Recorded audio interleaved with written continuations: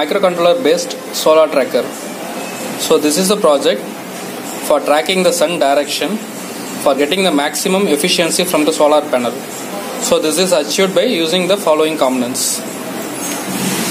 So this is the microcontroller that we are using in the project, and this is called Arduino Uno, and the microcontroller used in the project is Atmega 328P. So this is the brain of the system, and the system will control the servo motor. So this is a metal servo. So for holding the solar panel, we are using the metal servo so that the gear will be very strong and it will not get broken by turning the solar panel. And this is a solar panel we are using in the project.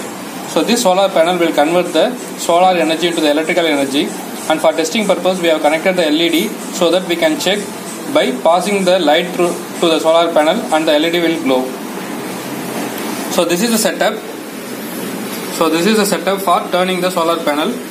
So servo motor will rotate the solar panel according to the sun direction, and sun direction is given to the microcontroller from light sensor. We have used 3 light sensor in our project. So these are the light sensor. We have used the light sensor 1, 2 and 3. So totally we have used 3 light sensor in our project. So this is the light sensor 1, light sensor 2 and light sensor 3. So according to the sensor direction of the sun, the panel will rotate automatically. So the entire unit is powered by the 9-volt battery. So this battery is enough for powering the entire unit.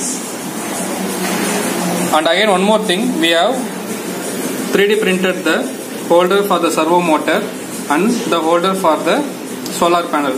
So the holders are 3D printed.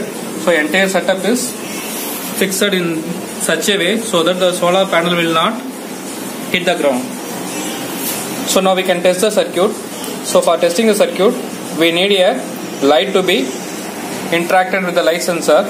So first of all, I am just turning on the power supply. So the power is given to the microcontroller. So now the power is given to the microcontroller. So now you can see that the solar panel is in the 90-degree position. So solar panel is in the 90-degree position by the servo motor. So now we can test the project. So now we are going to test the project. I'm just using the flashlight for the servo direction. So now the flashlight is given to the light sensor 1, and servo position is getting to the light sensor 1 so that it gets the maximum light from the sun direction. Now the sun is moving to the other direction, and accordingly the servo is also rotated and the solar panel is also rotated. And again I am moving the light direction. So according to the direction of the light, you can see the solar panel is rotated to get the maximum efficiency.